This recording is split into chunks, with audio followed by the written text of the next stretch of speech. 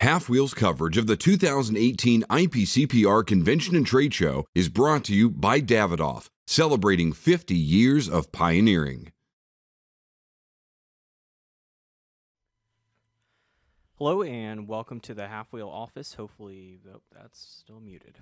Hello and welcome to the Half-Wheel office. We are back again. My name is Charlie Minato. And I'm Brooks Whittington. And we are here to talk about the IPCPR Convention and Trade Show. So it has been almost exactly a week, or I guess about 2 hours short of a week since when the trade show closed in Las Vegas, Nevada. Wonder if I actually changed the autofocus settings on that camera. Well, we'll find out later, I suppose. So the trade show has been closed for essentially a week, and apparently, according to all the feedback we hear, which might have been from every single person that was watching these videos, you guys apparently like these things, and so we are back to do some more of them. My microphone's going to keep shaking, apparently. And this one will be about the IPCPR Convention Trade Show and sort of our thoughts on it now that it has wrapped up and now that Half-Wheel is almost done with our coverage. So, couple of housekeeping items because there always seems to be some. So at the end of the show, we will announce the contest winners for the first 3 Davidoff contests. If you've won a previous contest or if you're winning the Davidoff contest, just bear with us. One of us has a very untimely planned vacation. So in addition to some work, it's been a little bit tough to stay on top of things. So we will get to them. If you don't hear from someone on the site by next Friday, then you can start to go in panic mode and contact us, and we will figure out where your prizes are. Some of them are here in the office. Some of them are still in Miami or Tampa or wherever the companies are, and then some of them obviously haven't been announced yet. There is still one contest remaining. We are giving away a Davidoff 50th anniversary lighter, which is made by SC DuPont in France. It's $1,050. And that's the big prize. So leave a comment on any of our IPCPR booths, and you will be entered to win that. We will announce the winner when that concludes, which hopefully, Brian Burt, if you are watching this, will be Thursday. Is when we will be done with booth coverage, if not Friday. But Thursday would be great, Brian. All right, so Brooks has got a beer for us. Do you want to talk about said beer? Yes. So I'm always impressed with doing the answer stuff, and so I thought since today was Charlie's last day in the office for a little while, we would do an Answer beer. Answer is out of Richmond, Virginia.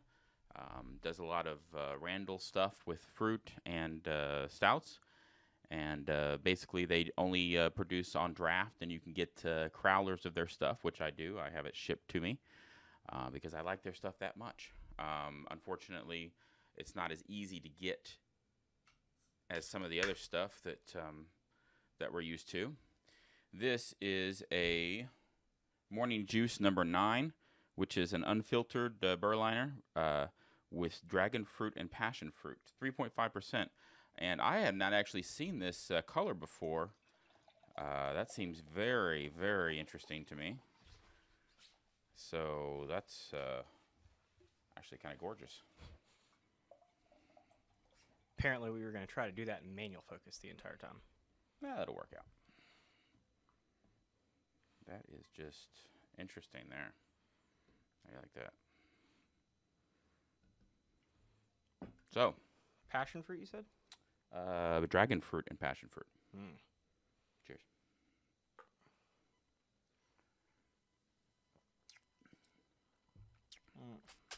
That's really thin. That is frustratingly thin. Good flavor, though. But it's super thin. Good flavor, though. That's gorgeous. Wonderful. You know, the great thing about this beer is you could put it in the freezer and it would freeze because it's really thin. All right. So, Brooks, do you want to get that off so we don't have... I will. Now that I've turned autofocus on. Good point. So that we don't have to... Good point. Have that being info. I don't know how we're going to deal with this shit. Anyway, so what else on the housekeeping notes? So we have this. We've got some editorials going up. As I mentioned, we heard for a lot of feedback from people, and apparently you guys really do, in fact, like these things. And so we are going to try to do them more often. I just don't know what that looks like. I don't know when the next one will be. We certainly don't want to turn this into a cigar podcast, but we have put quite a bit of money, and apparently people like to watch Brooks and I sort of banter at each other. So we'll try to do more of these as we can. If you have any suggestions, leave them in the comments below about what you'd like to see. We certainly will be willing to try it, and maybe 11 of you will appreciate watching it. So, with that said, one last item, and then we're going to get to. So we'll take questions at the end. So we'll do. I have 10 prompts that I've sort of written that Brooks and I have answered, maybe. And we're going to go through them. There's pictures for the first 5 of them. And then we'll take your questions that you leave in the comment section. And after that, we'll announce the contest winners. And I think that's all we're going to do today. And then someone's got to get back to work and packing. Brooks may have to get me some more beers for my vacation where I edit Brian Burt's posts remotely. One last very important note I would just like to say for all of you Liverpool fans, suck it. My A-ish B team beat your B-ish C team minus your best player, and a competition that does not matter. But it was a lot of fun over the weekend. You appreciate that? No, I don't think anything with soccer in the title could be considered fun, but that is just It's football. me. Football. All right, so here we go. So the first prompt is the favorite cigar you smoked. Now, Brooks, before we get to your answer and my answer, we should probably preempt this by saying you said you smoked 3 cigars that were new to the show? Yeah, correct, exactly. And I think I smoked maybe 6, but 3 of them were kind of the same thing, sort of. We'll get to that in a second. So the short of it is, and I don't think I finished any of them other than maybe 2 of them. So the short of it is, we are not your best people to talk about what's the best cigar at the show. The other thing I think is worth mentioning is that the cigars of the show are, first of all, being stored in Las Vegas, which is a terrible place to store cigars because of the lack of humidity. Secondly, the lack of humidity in the air isn't great. Thirdly, it's very hot outside, which certainly doesn't help things. Fourth, the cigars are oftentimes shipped and then they sit on pallets, or they're shipped and they're sitting outside even for a little bit in the hot weather, which certainly doesn't help. And then there's also the problem of a lot of the cigars that are at the show are either rushed. There are certainly people that were literally in factories, and particularly in the Dominican Republic this year, not so much Nicaragua, that brought the cigars over, to Las Vegas on a plane because the cigars are being rolled a week before the show. And then there's always the problem of the cigars that show up at the show that aren't really the same thing as what comes out. So, any sort of thoughts that we give for cigars at the show are only really good if you were like a retailer, you were there, and you have all these samples, and you're curious to know which one you think we think you should smoke next. They aren't exactly great cigars in terms of trying to figure out like how the cigars are going to taste whenever they show up to shelves, which is the other problem, because many of these things will not show up until December or 2019. So, Brooks, you're first. Yes, my the cigar that I smoked that I enjoyed the most out of the 3 that I smoked on the floor was the Crown Heads Court Reserve. Court Reserve XYV. Nope. Try again. XVIII. Which means? Well, that would be let's see, 10, 5, 18. That'd be 18. Impressive, I know. The cigar is flavorful. In what I taste from what I tasted of it, obviously, as Charlie mentioned, it's a crapshoot on exactly how it's going to taste. When you get a well preserved version and things like that. But from what I tasted, it was quite nice. Lots of flavor, good construction, and great size that I was smoking. So I think it's going to be a winner if I had to guess. A winner. A winner. And there's just one size for that, right? Just one size. Yeah. All right. Anything else on the Crown You Heads? smoked one. What did you think, Charlie? I did not smoke one. Oh, I thought you did. Well, in the interview. Sorry. No. But you had one because he brought. Oh. No. Because I wasn't in that interview. That was you and Patrick. I was in the next one with Drew Newman. I don't at least think I did. But this is also the other problem with Vegas, which is like, if I did smoke a Crown Heads Court Reserve, I smoked it for a grand total of 10 minutes, but I don't think I did because Drew then gave us cigars, and we smoked the American when he was there for the next interview. Right, and I hadn't actually smoked an American yet, which may very well be on your list since it was one that you smoked. Yeah, it's not, but I completely forgot that I smoked the American. But this is sort of the problem, is that, and it's not to say anything about the American, but I also just wasn't really like paying attention to the cigar because it's Vegas, it's the trade show, there are a million things running through my head and in your head, and we always have somewhere else to be, so... True. There's that. But if that's what you're going to do, then and you're always going to have to worry about time and short things, then my cigar that I enjoyed the most would be on there. This was the cigar that was also the number one on my list of things that I wanted to try. It's the Weaselitos by Rumcraft Tobacco. They are offered in a variety of blends, basically all of the company's Lanceros.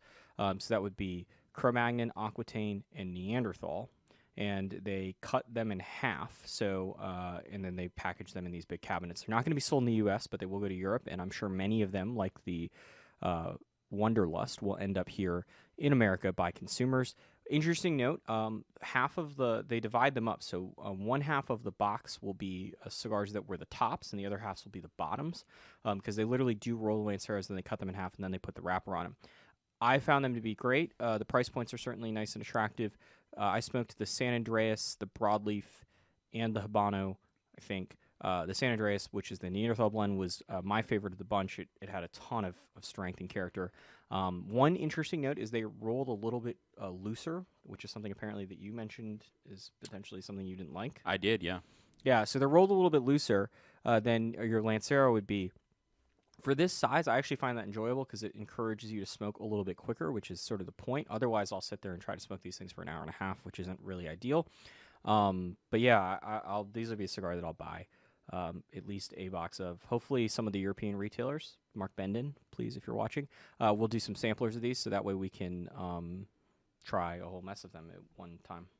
Yeah, I tried the Cro-Magnon blend in it, and I've never really liked the Cro-Magnon blend all that much, but it actually tasted fairly different in terms of this size. And I haven't tried the other two, but I've heard from other people other than yourself that they are quite good. So, yeah, no, once again, out of the very small sample size of the 6 cigars that I remember smoking, this is certainly one that I enjoyed smoking and probably the only one that I came close to finishing. So, question number 2. Favorite accessory. So, Brooks, do you want to go first? Yeah. So, as I mentioned in my post before, and I think I've been fairly consistent on this, I do love the Quasar cut. I should have it. I've got one, but it's very well designed. It looks great. It cuts very well from what I've seen, although I haven't tested it specifically yet. Charlie had mentioned it in his original post, which was things he was looking forward to. I kind of blew it off a little bit because I didn't really care all that much at the time. But once I saw it, I realized that he was right, and it's very cool, very unique, and something that I really enjoy using and looking at. So. Yeah, no, I've been using mine as well. I managed to get a yellow one. I don't know why. Which is not Jimmy a production. Gave you one, so there's. Well, no, I don't know why it's yellow. Which is not a production color. Jimmy Minato from Calibri is very generous in the yellow samples, which go well with a certain soccer team that beat Liverpool this weekend. And I certainly have enjoyed it. I still wish they're gonna make it without the edges because I don't know if I necessarily like the rough edges. I understand that's the whole point of this cutter, but the blades are really cool, and TSA didn't confiscate it, so we're 1 for 1 on that regard. My number 2 is this humidor from LA Blue. So I really like this blue lacquer that they're using, and they had 2 or 3 new lacquers that really stood out, or 2 new finishes, but this blue lacquer in particular for me, I think it's lacquer, maybe it's just wood, but whatever the case is, this is not a new humidor design, but the color profile is new, and I really like it. I think it contrasts extremely well against the silver. It also was one of the very few things at the LA Blue booth that was not completely attacked by LED lights. But yeah, I don't think I'll ever spend this kind of money on a humidor. But if I was going to, drop Kia money on a humidor, this would probably be where I would go. Even before that Davidoff humidor, which you and I both saw in person, it was my number one thing going into the show. I think this is prettier. It's a little bit less expensive as well, from what I recall. A couple of thoughts. Number 1, I wonder if I could sell my Kia and actually buy this, but probably not. Number 2, I didn't actually see this. How much was it? I want to say it's like $12,000. No, but I could, the answer would be no to that. I could be completely wrong on it, but I think it's 12. It's not a new design. It's just it's not a new model. It's just a new colorway. And I will say on this note as well, my sort of runner-up to this, I don't know if you saw this, but in the Davidoff booth, they have a new Legrand DuPont finish, which is the dual lighter. I did not know. So they have a new blue lacquer as well for that. They have the blue lacquer thing that they announced, that SC DuPont announced, which is the lacquer under Firehead or something, Firehead under lacquer. What I don't know, something. That lacquer's cool, but I really think that the Legrand DuPont and the new blue lacquer looks really good. It's going to be more expensive than the other ones. I think it's $1,600 or $1,700 roughly, as opposed to like $12 as the starting price for the Legrand. But I think that both of those blues look really good. It's not necessarily my favorite color, although it does match my car oddly. And yeah, if Ellie Blue wants to drop one of those off here, I will gladly review it. Maybe even on Facebook Live. All right, number 3. Company that most impressed you, or that impressed you the most. Oh, I'm going first again? But no, I don't. Is it most impressed you or impressed you the most? I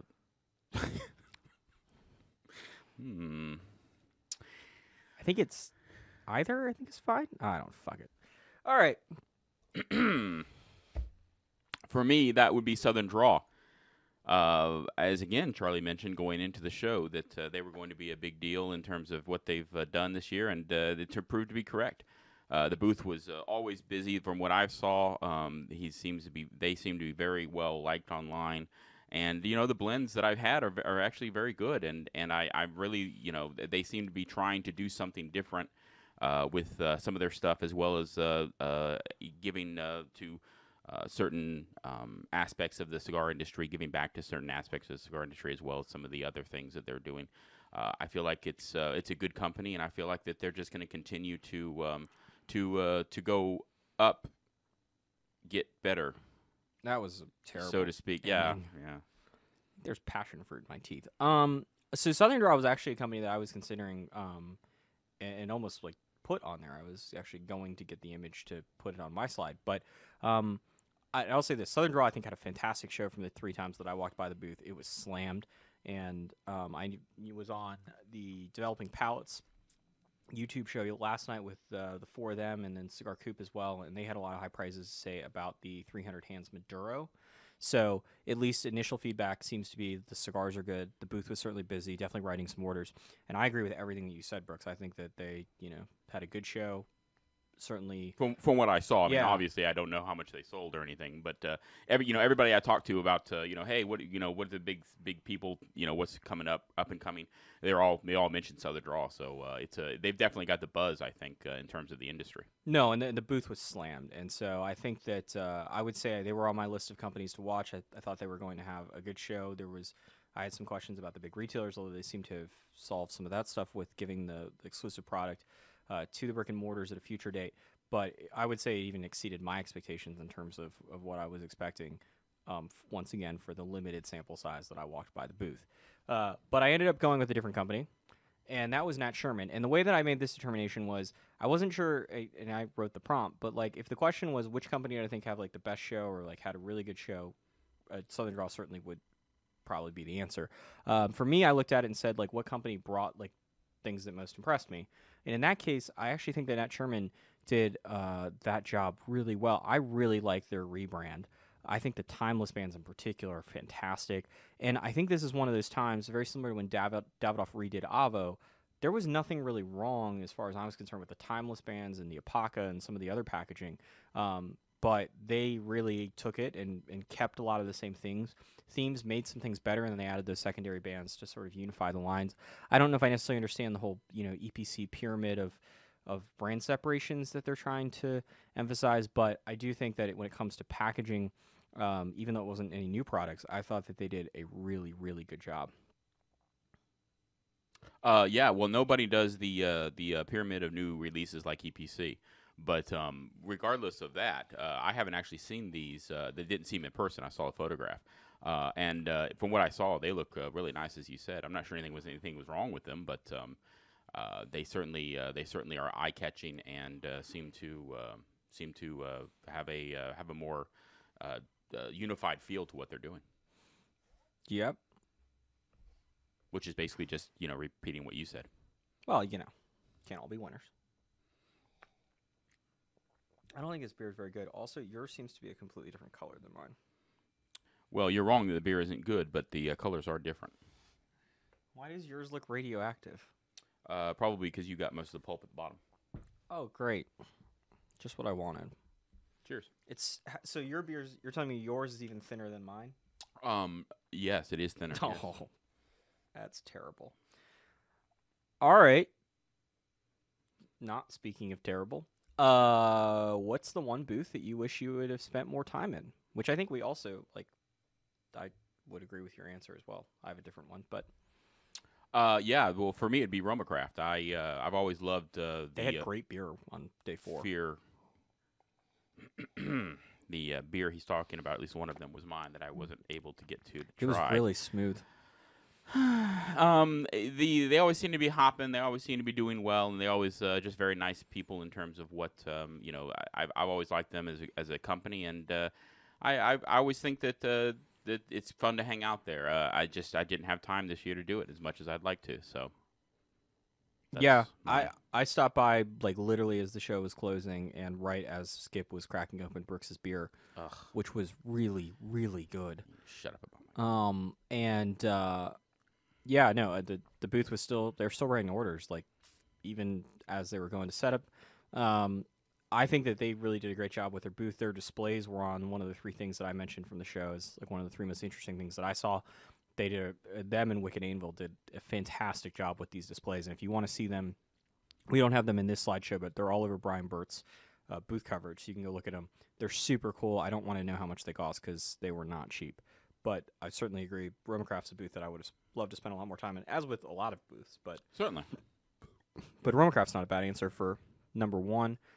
Thanks, I appreciate that. Yeah, no. The last 2, I think you did a good job. Caldwell was mine. This was pretty simple for me because Caldwell, I just didn't go in at all. So I always feel like Caldwell's a company that I don't exactly have as well of an understanding as I should have, is probably the best way to describe it, of their portfolio and what separates their brands from one another. It's also somewhat confusing because a lot of them have some similar names. They added some new lines this year. The Porsche design stuff, that's which they're now distributing, is another thing that I don't have a ton of experience with. And so I wish that I would have gone into the Caldwell booth.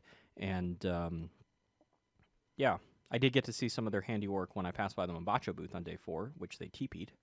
But did you go in the Caldwell booth? I did not, although looking at the picture, those chairs look super comfortable. No, those chairs look unbelievably comfortable. Yeah, I wish now that I could have sat there and, had Wrote- my ass fall asleep on them. Wrote an order. Yeah. But no, I don't like. I see the Ashton. I guess they had to have been in front of Ashton's because they were part of the Grand Habano booth, so that's why. Which I also didn't go into. Nor did I. No, I didn't even see the booth, honestly. Did you go to that like quadrant of the show? Didn't even go to that Yeah, and so like for me, section. It was the other side. It was the food court side that there was no booths that I had in that area, so I just swung by there at the end of day 4. Yeah, I really wish I could have more time to walk around and do nothing. You and me both. That'd be awesome. All right, so one company that you were disappointed in, or you were disappointed in, because there's no that. Yes, well, I hate having companies that I'm disappointed in, and I was just going to say none, but I did. That would not go over well. I did realize that there was something that I was a little bit disappointed in, not necessarily from the company, just in terms of what I was hoping for.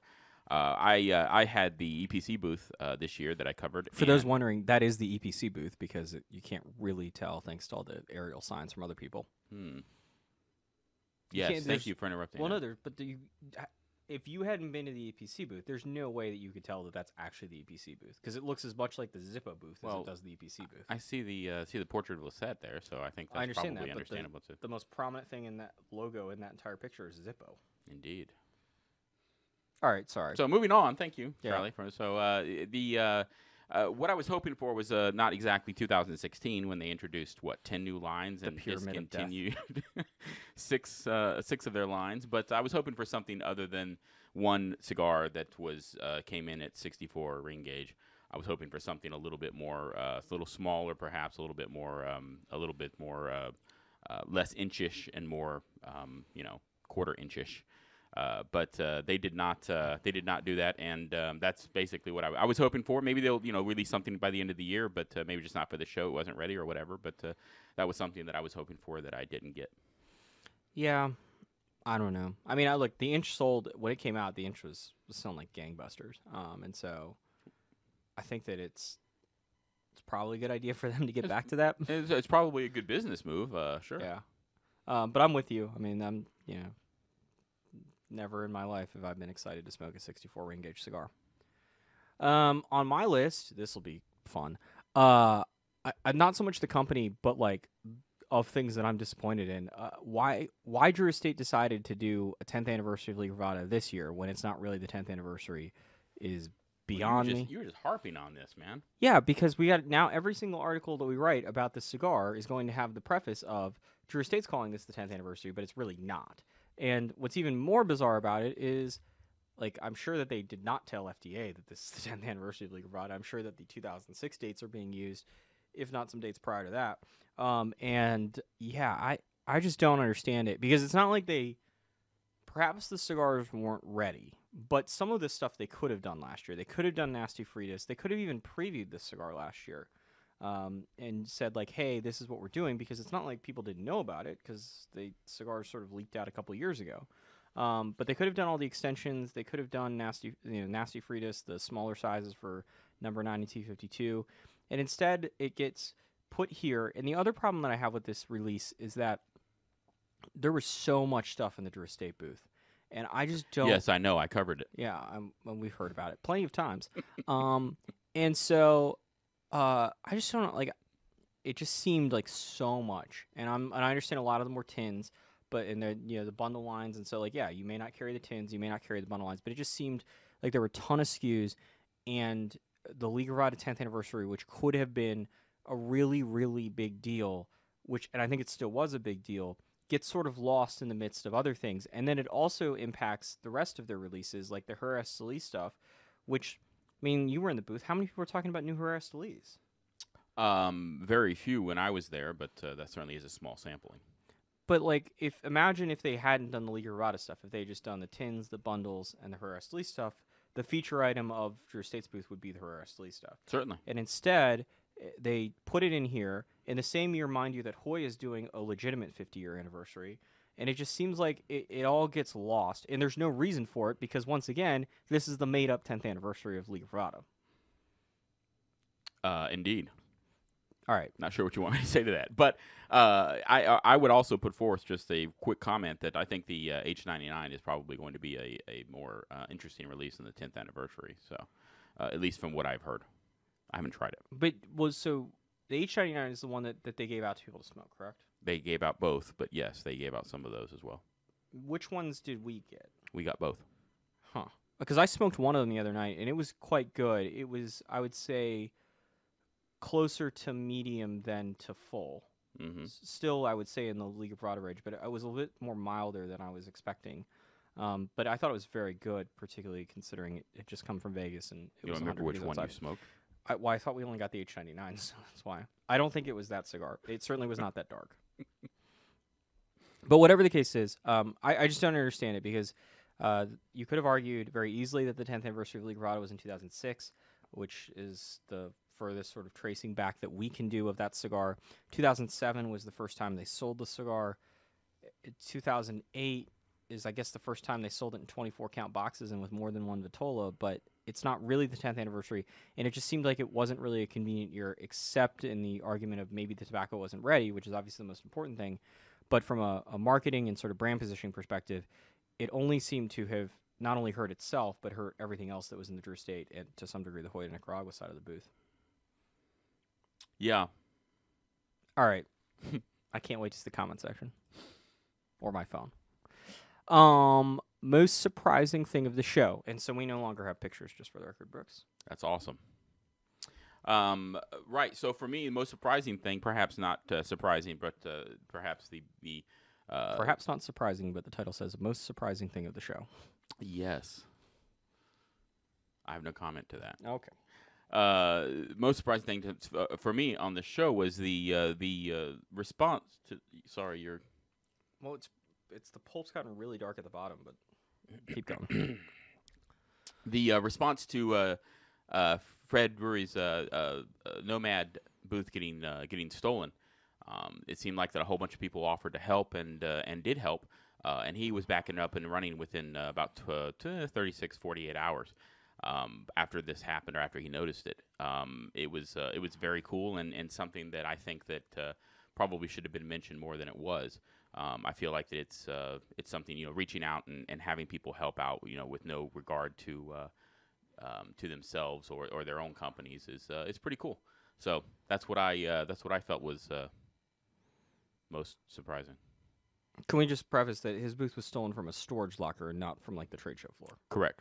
Yeah, since the stealing things from the trade show floor has been a very large topic of conversation, it seems like. Certainly, although it would probably be difficult to steal an entire booth out. All right. The most surprising thing for me was that I didn't hear as many conversations about attendance as I was expecting, particularly given the weekend show maneuver and the Westgate, stomach virus thing and the fire suppressant issue on day 2. I certainly heard some of it, but I think this is probably the least amount I've heard in a few years about people complaining about attendance. That's good. I'd also say that I also heard people telling me that they weren't having a good show, which is something that we've certainly been hearing, or I've been hearing more and more of, not necessarily of because more and more people are having bad shows, but I've heard less and less people attempting to lie because I think at this point they're aware that I at least have some semblance of what's going on. It's hard to say that you're having your best show ever when there's no one in your booth. But it's just not the right time, Charlie. Yeah. They go in. Well, I guess last year they go in waves. I guess last year you could have lost more money, and this year you're losing less money. But whatever the case is, I would say that we're getting more honest answers about that, and perhaps a little bit of expectations. Although, then I have conversations and I sit there with people and wonder if we're ever going to get to the point of people understanding there's not going to be 25,000 people at this trade show. So that's on my list of things. Interesting.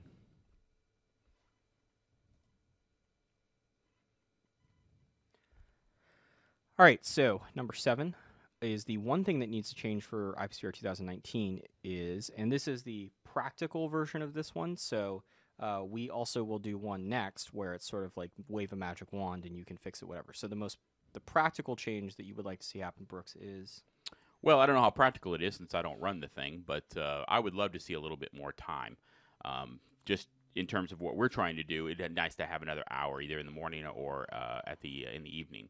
I'm aware of the problems with this would cause, but I still think that even more time on one or two of the days would certainly help out. And I did hear from a couple of people, not many, but I did hear from a couple of people that they have a lot of places to go and people to see, and that they wanted to have a little bit more time too. So it's not just me being selfish as a journalist, but I think that would be something that would be pretty awesome to have. Yeah, for me, I would say the most practical thing it needs to change is the IPCPR needs to do more to get data about what people want to see in the trade show, what they don't want to see, when they want to have it, whether it's how long or what month, where they want it to be, how their trade show is going. Are there people that need to be showing up as far as these manufacturers are concerned that aren't showing up? This is something that I've been harping on for a couple of years now. It's something that when you go to the Dortmund trade show, they are extremely aggressive about getting every single exhibitor to fill out this very lengthy and annoying to fill out survey, as well as stopping you in the hallways and various points and trying to get you to fill out surveys on iPads about your experience as an attendee to the show. Because we can sit here and we've got between us now on almost 20 trade shows, and there are certainly people that have been to 20 trade shows, and we walk around and we see most of the booths, and we spend a lot of time thinking about the trade show. But at the end of the day, having a survey, even if only 5 to 10% of the people fill it out, would be far more valuable, because we're seeing already that for next year, people complain about the date, which is much closer to the 4th of July. It's right before the 4th of July, actually. The trade show will end on July 2nd. People are complaining, saying, look, this is terrible. Retailers have very busy seasons, the 4th of July weekend, and how are you going to expect us to show up, et cetera, et cetera. And to that, I would say, for the last 2 years, all we've heard about is it needs to go back to the Sands. The Westgate is terrible. And so my imagination is that the Sands probably offered the IPCPR the dates for right before 4th of July, but probably was unwilling to offer the IPCPR at least the same pricing for any other dates. And so beggars can't be choosers, and we certainly are not the largest trade show, are not willing to pay the most amount of money for a trade show, and also the smoking thing is a big issue. And so we end up with suboptimal dates. It would be curious to know if the IPCPR were actually to survey its members, and I understand it may not be practical to do this as a decision-making process, but at least so that way when the IPCPR goes into making, setting up plans to make decisions, they can at least have this data on the backbone. Would you rather have the trade show at the Westgate in the middle of July, or would you rather have it at the Sands / Venetian right before 4th of July? My guess is it'd probably be 50-50 the responses, because there are a lot of people that really hate the Westgate. But it would be interesting to know. We might even survey it internally at Halfwheel just to see how wrong Brian Burt is. But yeah, I don't know how the IPCPR can continue to expect to make decisions when it does not get that data from its members. And I know that they've done a little bit of that gathering process, but it's not done consistently, and it certainly isn't done on a regular enough basis, and with, I think, sort of practical questions or specific questions that can actually lead to specific answers. So it sort of seems like there's just a small group of people making decisions. Yeah, I would assume it'd be a pretty basic idea to survey your members. Yeah, although I asked Scott Pierce about it during our show a couple Fridays ago, and he said he was certainly going to work on getting more data, but one of the things that he was concerned about with surveys is that when you ask people surveys, you get what people think you want to hear back, which is certainly a complaint about surveys, although I would say that's probably better than whatever the IPCPR has currently been doing, which isn't much in that regards. All right. Numero ocho is basically the same question, but this time it doesn't have to be practical. So, Brooks Whittington. Not practical. If you could play God, what would you do? With the IPCPR trade show. I would. So for me, I think I'd like to have the show in Dallas. Yeah, I'd like for it to come here. It's going to be hot, no matter where. It's going to be hot there. It's going to be hot here, whatever. But we know how to use air conditioning here. And we got plenty of places for people to stay, things of that nature. I'm sure the place is big enough. The convention center is big enough to handle us. And I just would, like to not travel. So that'd be awesome. That's a terrible idea. It sounds so painful. Can you imagine all the people that are trying to stop by the Halfwheel office the week before? We'd close down this Halfwheel office. We're going to close it down anyway. For me, the one change I would make before IPCPR 2019, which, Brooks, do you have any idea what it is? Let me see. It's going to have something to do with... No, I really don't have any idea. I feel like you're going to regret that answer, because I feel like you're going to be able to figure this out. So there's a car race in France in the middle of June every year, and it is called the Le Mans 24-Hour. I watch it every year, most years from start to finish, with this year being an exception thanks to Father's Day. And I would love to go to it one day. The problem is that me going to France a month before the trade show, or even less than a month, or in this case a couple weeks before the trade show for the 2019 trade show, is not really an option. And so until either the IPCPR trade show changes its dates dramatically, or until the car race moves, which seems unlikely unless there's another world war, those two things are sort of mutually exclusive. So I would love to see the trade show move to, say, I don't know, September, October, November, December, January, February, March, April, even May, quite frankly, but sometime other than the month of July or early August, because it prevents me from going to said car race. I thought you were going to say you wanted to move it to France. No. Absolutely not.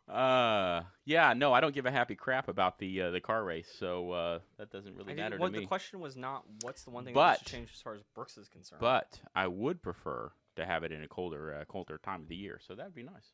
Yeah, no, that would also avoid the Dallas problem. Indeed. All right, number 9. Did you think attendance was up? Such a random, open-ended question. I saw that. It seemed like that there was a lot more people talking about how there were a lot more sales. They always do, of course. It's not unusual to have people say that. The second day, for me especially, seemed to be very busy, extremely busy. And all the booths that I went to, they were busy and that kind of thing. There were the same open corridors sometimes when you went through, especially the last day, obviously. And in the morning, I would say that attendance, just visually, the attendance was up, but not by much, if I had to be pressed. Yeah, I think attendance. I mean, the numbers would suggest that attendance was slightly up compared to last year, but not still down compared to 2016, which is what we were told was going to happen before the trade show. I certainly would agree with those numbers. That's seemingly what it was like. Yeah, I don't know. Good question. It is what it is. I think the other part, and this goes back to the IPCPR needs to be able to get data from people, is that it does not matter if attendance is up. It only matters if the stores that are coming are actually capable of buying. And so I think it would be a very good exercise for the IPCPR to talk to its manufacturers and say, look, can you give me a list of 20 stores, roughly, that are stores that are not showing up to the trade show that you would like to see show up to the trade show? Because if your 792nd account doesn't show up to the trade show, it's probably not going to make or break Rocky Patel's business. But if your 79th largest account doesn't show up, that's certainly going to have an impact for at least the rep. It's probably not going to also break Rocky Patel's business. But I think that the IPCPR can only know who's not showing up based off of who's previously shown up. So if you've got an account that's never been to the trade show or hasn't been in so long of a time and it wasn't relevant when it was attending the trade show, all these sorts of things, then I'm not sure how people expect the IPCPR to get this data. And it would also give the IPCPR the ability to say, okay, well, this retailer's shown up on 30 different manufacturers lists as someone that they, is an important account that doesn't attend the trade show. Perhaps we should spend some more time and energy trying to get that retailer to show up, give them an actual personalized phone call as opposed to, worrying about the 15th, 100th largest account in the country. Indeed. I mean, more information you have, the better. And that's definitely what we think would be a good idea. All right, number 10. What's the biggest change you've noticed since you started coming to the show? Well, I don't remember when my first show was. Do you? 2011 for you. He remembers better than I do. 2011. I will say this. From what I can remember, the number of work you're having to do? The number of boutique brands that have come onto the market and the amount of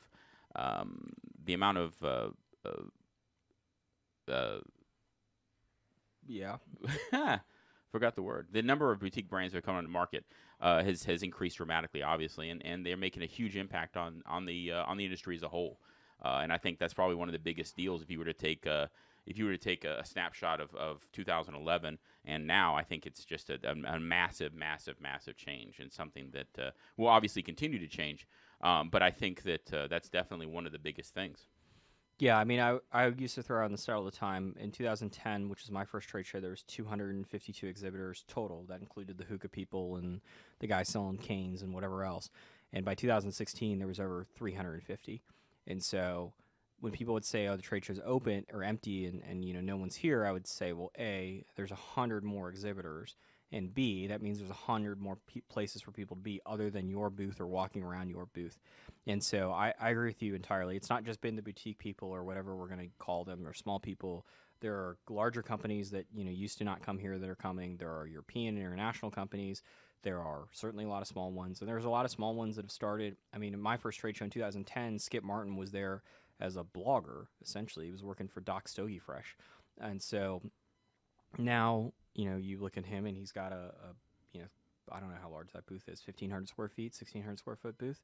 So you've seen a lot of changes in that regards, and we just haven't seen that many companies leave the industry by the same token. I would say to give a different perspective on a similar note, I think one thing that's changed is that when I started coming in 2010, I think I was right at sort of the height of the blogosphere in terms of the amount of blogs that were in existence and certainly ones that were established enough to attend the trade show. And so there were a lot more bloggers showing up at the trade show, and for a variety of reasons, some of which we've talked about before, there's a lot less of them today. And I don't necessarily think that that's a good thing. I think that having more media is better, but it's certainly a change that's been pretty stark for the other way. Certainly a lot less media, absolutely. Yeah. All right, so that concludes our 10 prompts. And so I'm going to take out my computer, and we will go through the questions from the audience. John Huber wants to know, what the fuck are we drinking? And I would tell him that it now kind of tastes like Kool-Aid without the sugar in it. But you'd have to drink a whole bunch of it to get drunk. Kool-Aid or this? Either. All right. And how can I easily... Facebook is the worst. All right.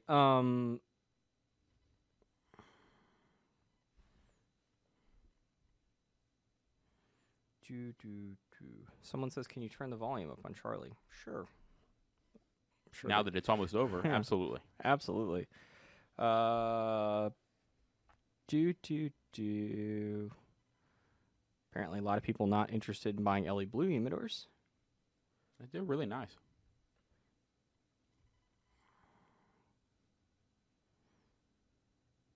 Someone wants to know, is the T52 getting a Corona Viva Vitola? The answer is yes. And it was at the show? Yes. Okay, that's your answer, Spencer. Rick Ross coming to the show. That's from the guy that helped to get Rick Ross into the show. Great.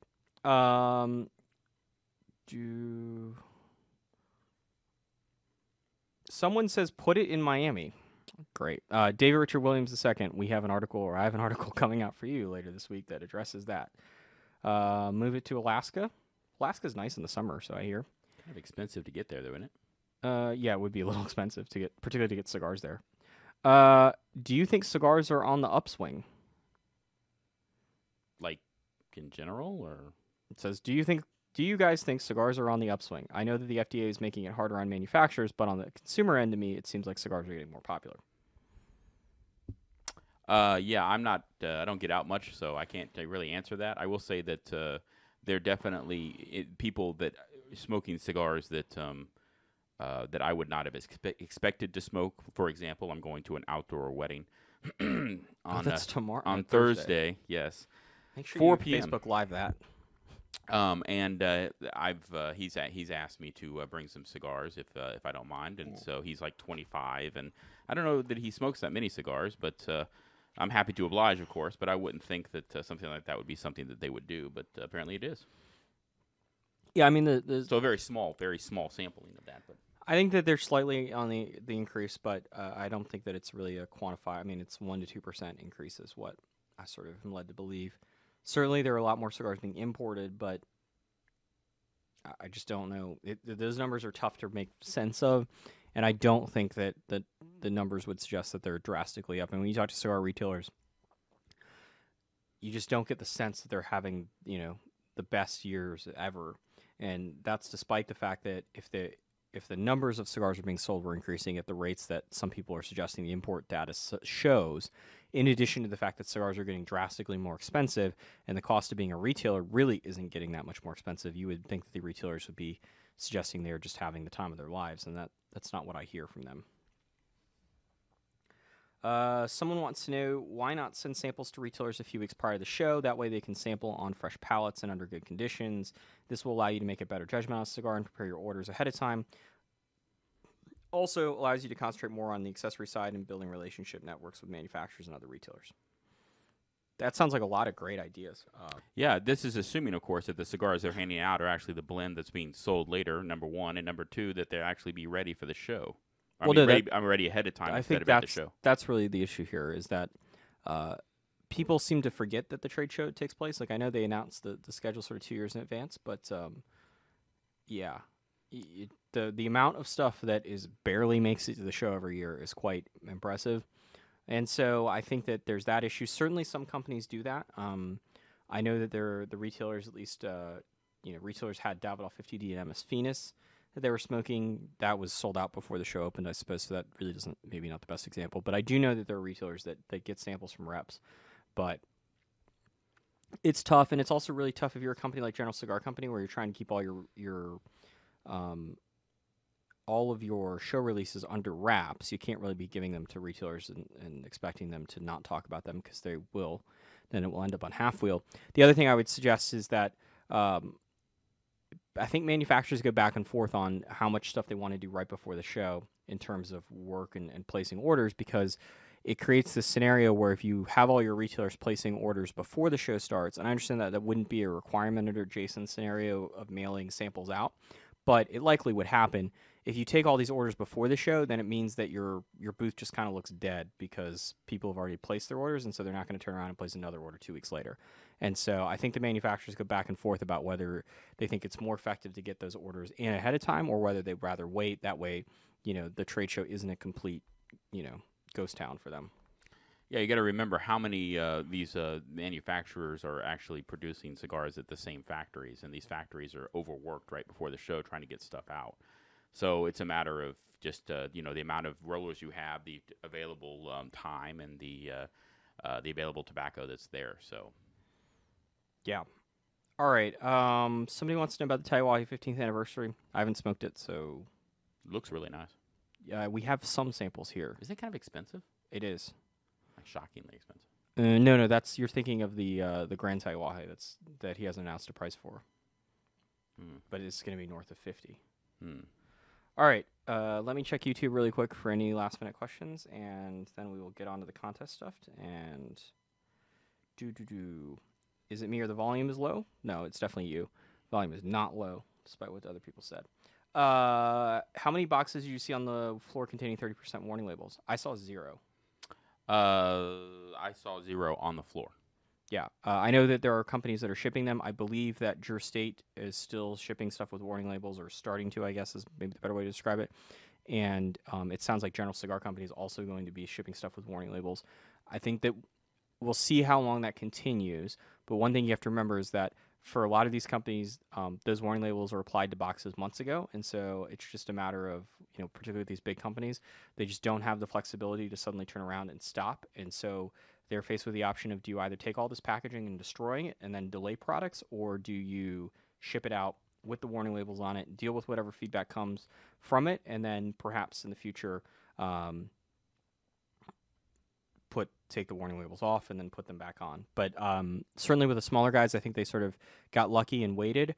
I know I was talking with at least one small manufacturer, and he was like, look, I was prepared to basically just not ship stuff in August because I thought that we were probably going to get relief, but I wasn't 100% sure. So rather than putting the warning labels on and then getting stuck with them, if the court did in fact give us some relief like they did, I just sort of made the decision to not put them on. And if that screwed me for the month of August, it screwed me for the month of August.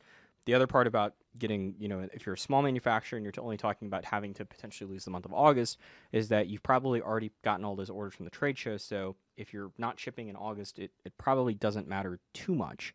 It certainly isn't healthy to not ship during the summer, but it's not like you're not selling, and it's not like you don't have orders to fulfill. Some last questions. Has the FDA actually clarified who can get samples, or is it just kind of a gray area? They've said business to business, so that means that the trade show is covered, and retailers getting samples from reps are certainly covered, and there seems to be some belief in general that media is okay. I sure hope so. Yeah, we haven't had anyone not give us samples in a while. For a little while there were certainly some hesitation from some of the bigger guys, but of course, if business but to FDA business did would clarify. Business to business would indicate that you have a business, an actual business, which we do. So that would certainly help in that regard. But people just wandering around, not that there's that many of those bloggers anymore, but well, but even then, I mean, I don't think they would consider it's like a business ID or whatever, right? No, but I mean, it's still, they would consider them business, I think, as far as that's concerned. All right, so that concludes our questions. Thank you for asking them and participating in the comment section. Thank you for all the people that have done that throughout the past, I guess, 3 weeks now that we've been doing these. Indeed. Maybe longer than that. And I hope like forever. It does. I hope you've enjoyed it. And now we're going to announce the winners for our Davidoff contest. So, I'm going to have Brooks pronounce all these names. That would be funny. So, we just did questions. Contest winners.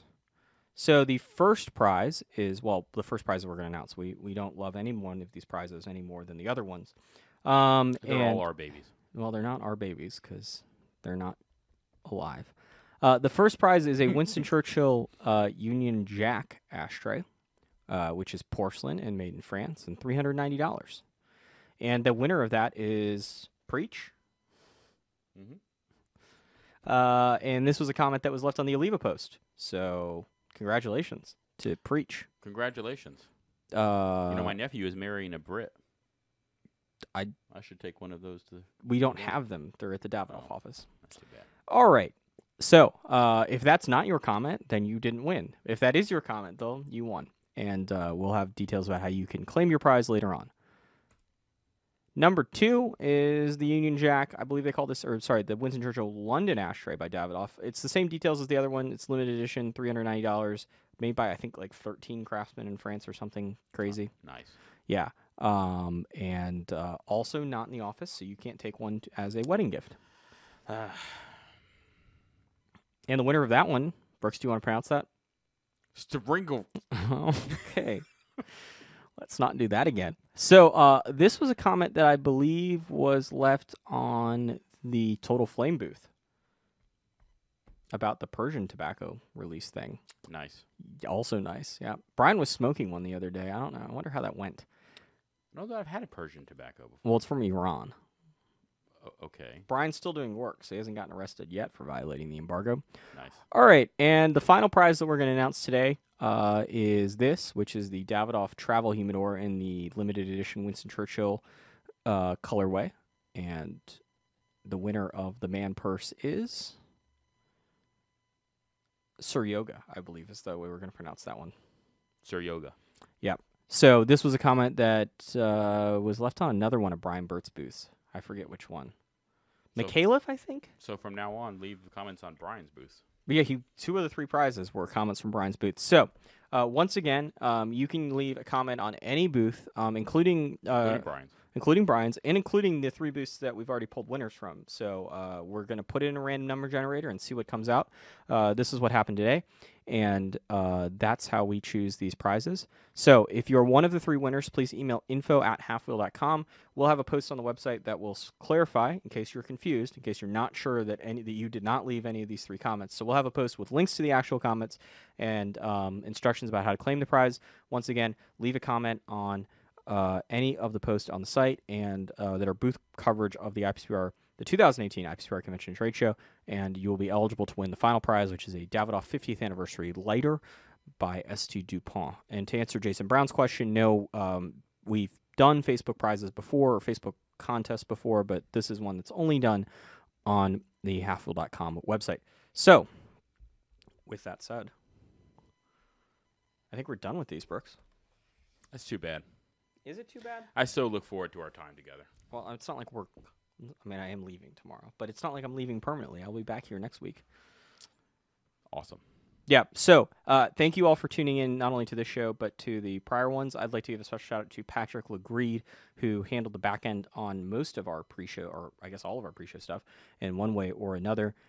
His help was certainly valuable. Like I said, we're going to try to do some more of these because apparently you like them, and it's a great way for me to drink a lot of Brooks' more expensive beers and talk about how bad it is. That he inevitably does not like. It's super thin and now tastes like stale Kool-Aid. You have no comeback to that because it is super thin and it kind of tastes like stale Kool-Aid. No, my comeback is you have the palate of a billy goat. Oh, but, that's not good considering what our business model is. I like them. Yeah, I like doing it. I wish we had a little bit different background. But yeah, no. At some point, hopefully, by the middle of next year, we will have a different look because we'll be hopefully in a different office. I am interested, however, to see what people think of them. Actually, think of them. We got a lot of positive feedback, but I'm interested to see if you guys actually enjoy both of us sitting up here and drinking beer and talking with each other. This is the collection behind us, by the way, if you're wondering, the collections, I guess, all the cigars, all the limited editions that we've collected over the years. So do you want people to write you letters or something to prove how much they like them? Well, no. I don't really care. I was just, throwing it out there. Okay. Given that we've now gotten to the space filler part of the show, I think it's time probably to sign off. So thank you for tuning in. Once again, our IPCPR 2018 coverage is not over yet. We have 30-some-odd more booths that need to be edited and scheduled. Those will hopefully be done by Thursday. Brian Burt, I know you tuned in, so Thursday, Brian. And we've got some bigger booths left, unfortunately, as well as some accessory booths left, unfortunately, and some other companies. And you can check those all out on halfwheel.com. So I guess I don't know. I'm for Brooks Whittington. I don't. Fuck it. I'm Charlie Minato. I'm Brooks Whittington. Thanks for tuning in. We really appreciate it. This beer sucks. Or at least I do.